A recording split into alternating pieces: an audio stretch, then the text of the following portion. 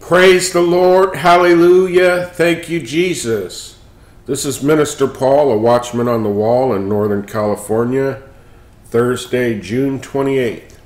This is day 85 in intercessory prayer, and Jesus blessed me today in a mighty way with encouragement and strength and peace and love to continue.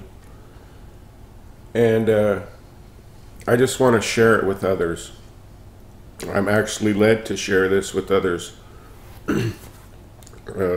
Just laying out prostrate, listening to worship music and surrendering myself to Christ Jesus. He began speaking to me through his word. And the word is that God is not angry at you. He sees your good witness for Christ.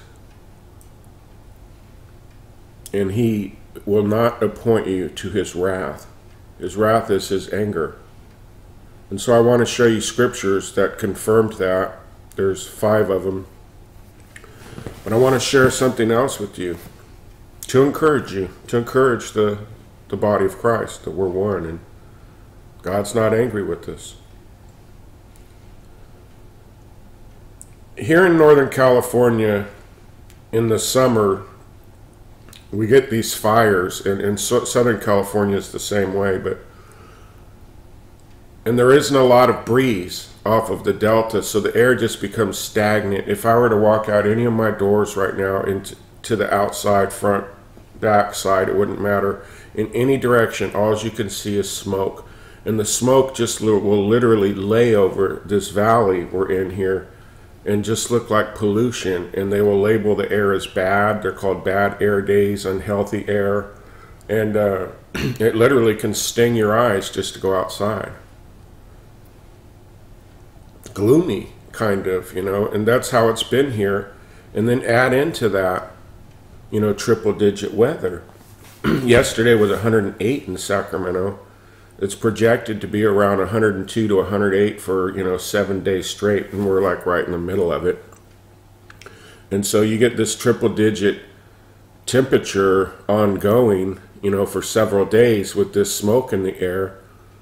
And it can really affect, how you feel.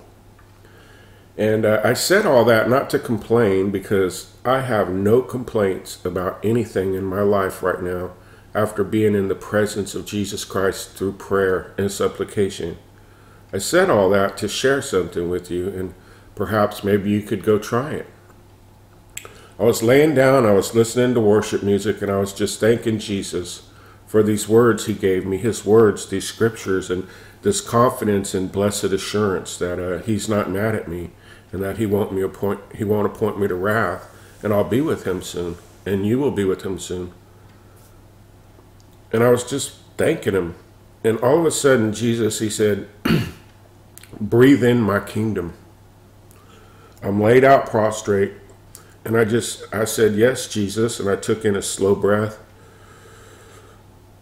and all I felt was his presence, his power, his atonement, his love, and his peace.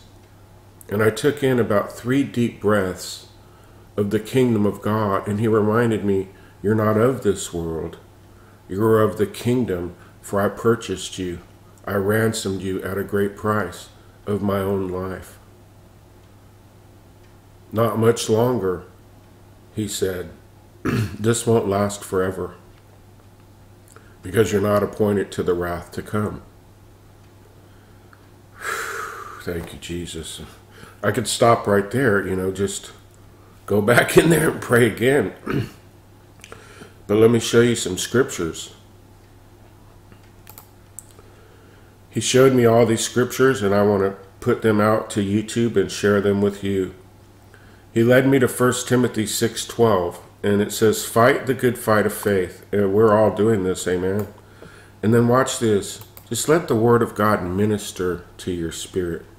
It says, lay hold on eternal life. That's us in heaven together, saints. Whereunto thou art also called. I want you to understand this. That I confess Jesus Christ as my Lord and Savior right now. And I ask you to do that also. He called me. I just want to make a confession of his mercy and grace. Can I do that? He called me to eternal life out of sin. He paid for my sin. Called to eternal life through my faith. And so, yes, I am in a battle today. I'm in a fight of faith. Hallelujah, because he put all things under our feet, and he's fighting all these other things the devil wants you to worry about or accuse you of or say that you are when you're not. We just have faith. We have faith in his grace. And Jesus will take over that fight. Don't allow it to get in your head. Don't allow the enemy to get in your head. Don't allow nothing to get in your head but Jesus Christ and Christ crucified for you and what he's done for you and what he will continue to do for you and where he's taking you to. It says, and he's talking about us, and has professed a good profession before many witnesses. Jesus told me today, I am pleased with your heart, and I have seen you continually stand in me through faith and confess me. And I'm not just talking to myself. He told me share this with anyone else willing to listen. I'm not mad at you. I'm pleased with your witness. And you will overcome by the blood and your testimony. The next scripture, talking about not being appointed to wrath. Now, let me just say this. As a watchman, and there's so many of us that are watchmen in these end times, we accepted this call, we counted the cost, and we live a life of warning others, our family members, people on YouTube, Facebook, anybody willing to listen. We warn them of what we see going around in the world and how it ties into what Jesus said would be in the end times, and we warn them how close we are.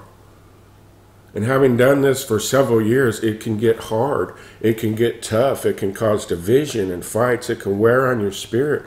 When you see all these things, and you can get to a point where you can say, well, where are you, Jesus? I see all these things happening. I see the love of many waxing cold. I see the wars, the rumors of wars, the earthquakes, the spirit of the Antichrist, all the laws they're changing, what they're doing to our children in school, and the murder and the killings. And where are you?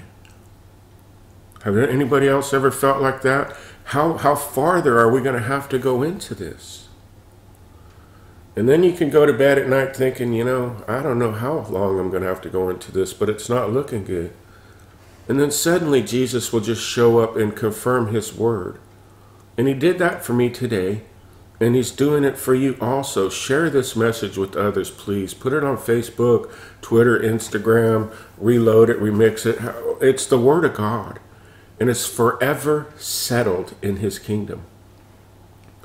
It says, for God has not appointed us to wrath. In other words, his anger. God is angry at sin, and you can search the entire scriptures front to back. He's angry at disobedience and those walking outside of his will. But you need to understand, we are not of those. We are not, it says, the wrath of God lays on the sons of disobedience. But we are not disobedient. We were purchased by Christ and called to eternal life and to his glory. And he died for us with his blood. What we couldn't do to atone for our sins, Jesus did for us. And he's forever making intercession for us right now, wherever you may be in the whole world. Jesus died for you. He loves you. He says, I'm not mad at you, and I'm praying for you. And I have angels to come minister to you. Just hold on a little longer, because this isn't forever, Jesus is saying. He says, so we're not appointed to wrath, but to obtain salvation. By the shedding of the blood of Christ, we got salvation, not wrath. A couple more scriptures. Please help me share this message. People need encouragement today. There's enough beating down and enough accusations from the enemy to last another 1,000 years. People need encouragement today. The Bible says, comfort one another with these words. Jesus is coming, saints. That's the message. And he's not mad at you. He's pleased at your faithful witness. It says, John 3:6, all of these given by the Holy Spirit today. He that believeth on the Son has everlasting life. I believe in Jesus Christ, and he's my everything. I fall short. I sin. I'm forgiven. I repent. I die daily. I'm crucified with Christ. It is no longer I that live, but Christ lives in me. I can breathe in the kingdom of God and not smoky air and heat. I believe. Do you believe? It says that we have everlasting life in heaven. It's awaiting us. He went there after his death to go prepare a place for us. He promised. And he that believeth not the Son shall not see life. But see, just see, it says, but the wrath of God abideth on him. Who? Not us who believe in Christ and have his will for our life, but those in disobedience who are against his will. If you are walking in the love of Christ and you know he's your Savior and you're doing everything you can to stay in his will, then his wrath will not fall on you. You've been appointed to everlasting life according to this word. Another scripture, Romans 5, 8 through 11. I'll put links to all these in the description box. It says, but God commanded his love towards us, not his anger or wrath, his love. In that while we were sinners, even while we were tore up for the floor, even before we were born again, even before we were confessing him as Christ, even before we were telling others about him or making YouTube videos or creating a Facebook saying this is dedicated to Jesus, before any of that, he loved us and commanded his love towards us while we were sinners, and Jesus Christ went to the cross for us. What a love. Let's not forget his love today. And it says, much more than being now justified by his blood. If you're listening to this and you believe in Christ as your personal Savior and you're walking in his will by your faith in his grace, you've been justified by the blood he shed on Calvary. And it says, we shall be saved from wrath through him, not through us, through him. It's through him, Christ Jesus, that we live and move and have our being. And we will forever be with him. We will never face the anger and wrath of God. Hallelujah. Come, Lord Jesus. It says, for if when we were enemies, we were reconciled to God by the death of Jesus, much more being reconciled, we shall be saved by his life, what he did. Are you walking in his will? Are you be obedient to him? Are you sharing his word? If so, he's pleased with your heart. That soft heart. We don't have hearts of steel, do we, saints? No, the devil is a liar.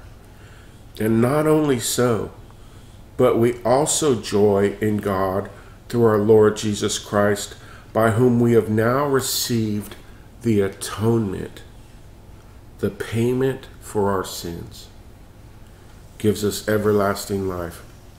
And Jesus is coming again. He told me today he's coming again. And I put my faith and trust in him. He don't lie. He gave me this, Colossians 3, 1 through 4.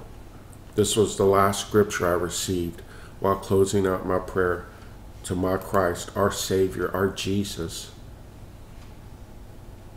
If ye be been risen with Christ, seek those things which are above. Amen. Where Christ sitteth on the right hand of God. And set your affection on the things above, not on the earth. Breathe in the kingdom of God right now.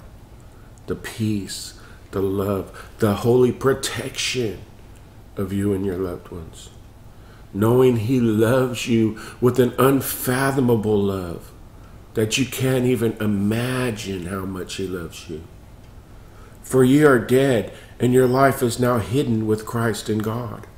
I am sitting here making this video, breathing in the kingdom of God, hidden in the anointed Messiah who died for me, because I accept his salvation and I have faith in him and I walk in his will and I obey him. When Christ, who is our life, everlasting life, shall appear, then shall ye also appear with him in glory. You have an appointment with glory. God is not mad at you. Rejoice, rejoice, rejoice in him today. Tell others about him today. Testify. Can I get a witness? God bless you. Shalom.